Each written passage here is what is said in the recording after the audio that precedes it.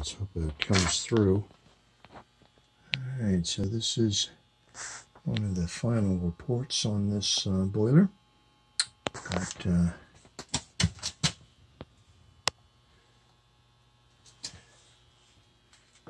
things in place. We've got the Flue installed with the barometric.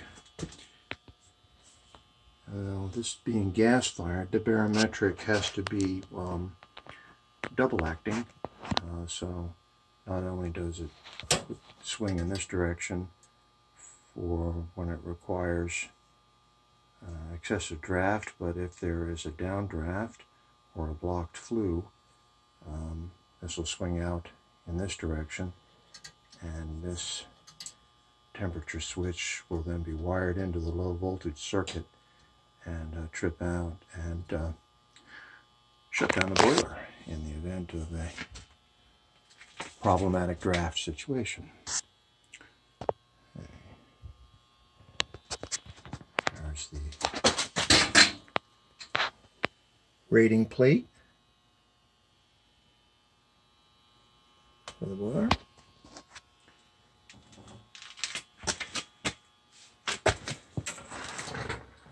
Tight squeeze back here. I've got the drip line for the backflow preventer installed for the air vent. These things are notorious for leaking, either because there is a backflow or just because the thing will fail. So I've got this hooked up with a shark bite, so this can be removed quickly without bringing in a torch, and able to get that back in action. I got the gas line coming down and piped in, and I've got this set in place. Now it's ready to be wired up. All the Dramatis Personae are here. So let's go through this. It's 120 volt gas valve. This comes with the burner.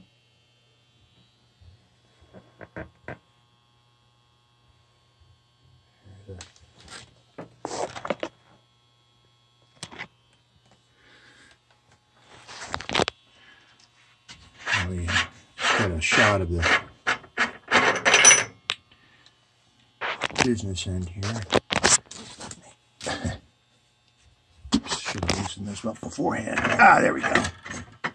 Don't want to drop that bad boy.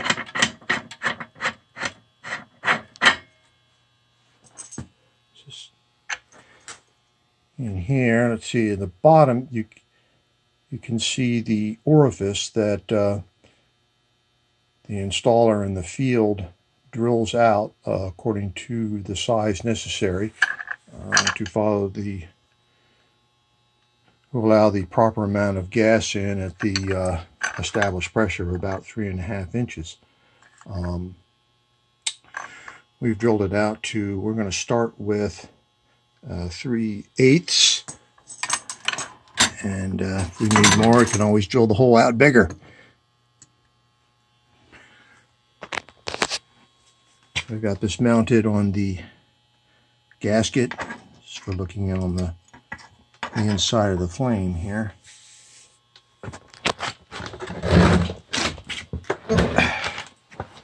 This is the proving switch. These are air tubes which go across a differential diaphragm, and in here is a little micro switch, so when there is proper airflow, the diaphragm moves and turns on the switch and allows the flow to continue, the firing to continue. These primary controls, these flame safety controls, are becoming more and more complex. They're doing a lot here. We've got TT here. We've got, this would be where we tie into the block flue switch goes in here. There's even terminals for carbon monoxide alarms and there are terminals for alarm system. So these are normally, so that can be taken care of. There's already a jumper on the carbon monoxide detector right now, and how it comes. These things have a lot of bells and whistles and features. This seems to be the trend in the industry to improve the information sent out to the installer and the user, so you can get a better idea of what problems, if there's any problems, to be able to solve them.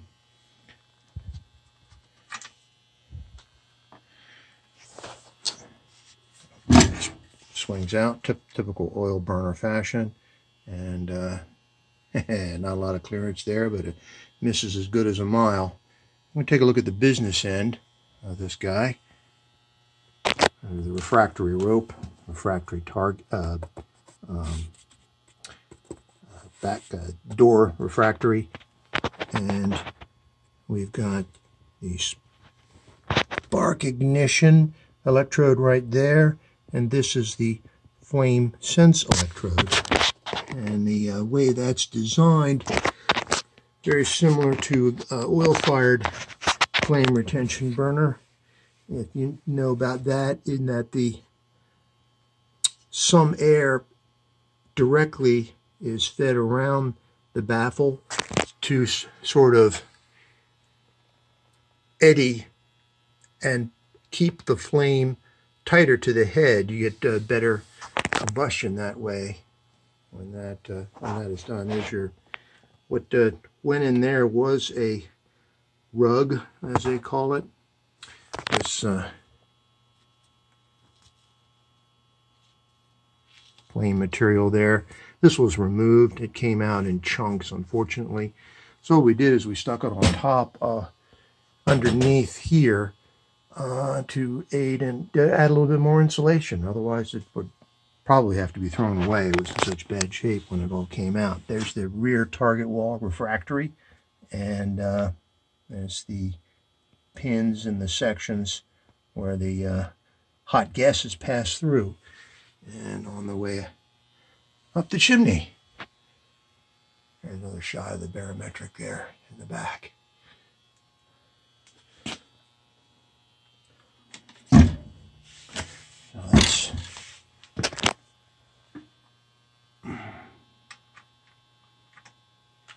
I'll just leave that off so we can tighten that up. Let's see if I can get a underneath the modern burners nowadays. They all have the electronic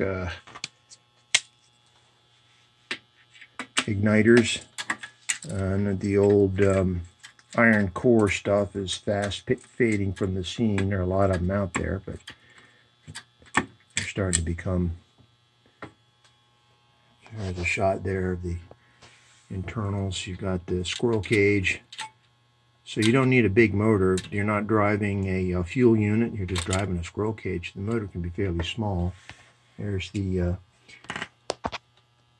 saw this at the factory being assembled. They box and then the electronicals, and they basically stick the electronicals in it, and they squirt this resin epoxy glue, and it just hardens, and it's pretty well sealed. So all of the components there, the high voltage Pixie Wranglers, angry up the pixies. This is the, of course, the ignition electrode, and this is the flame sense electrode for the flame retention. There you can see the sort of inner and outer shell.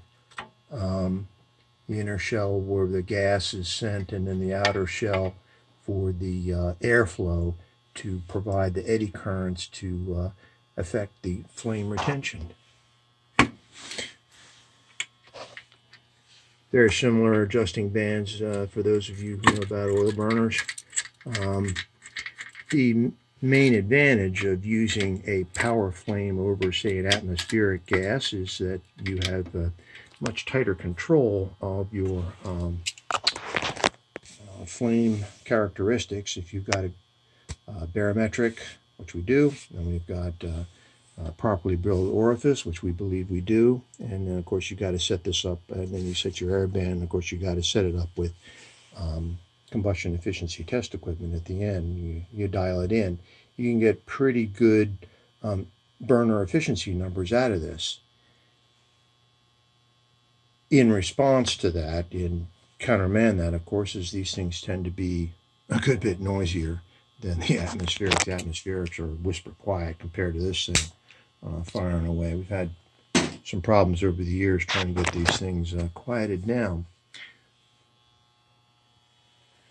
Now this thing is hooked up and this pipe is full of air.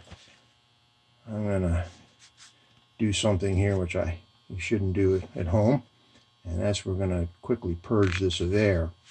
So when I open up this valve, you'll hear the air wishing out, and then as the methane, which is lighter than air, goes through, you should hear a drop in pitch. Let's see if we can get that sound.